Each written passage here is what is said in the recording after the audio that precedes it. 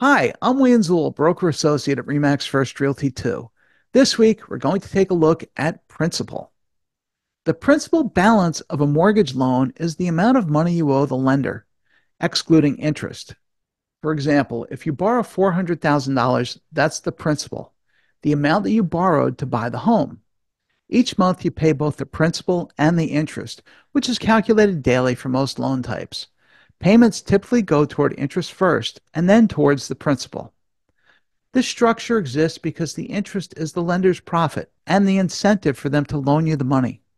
Over time, as you pay down the principal, the interest portion of your payment decreases, allowing more of each payment to reduce the principal balance. You can check the amortization tables to find out exactly how much goes to principal and interest for each payment. Feel free to contact me with any questions. Thank you for watching.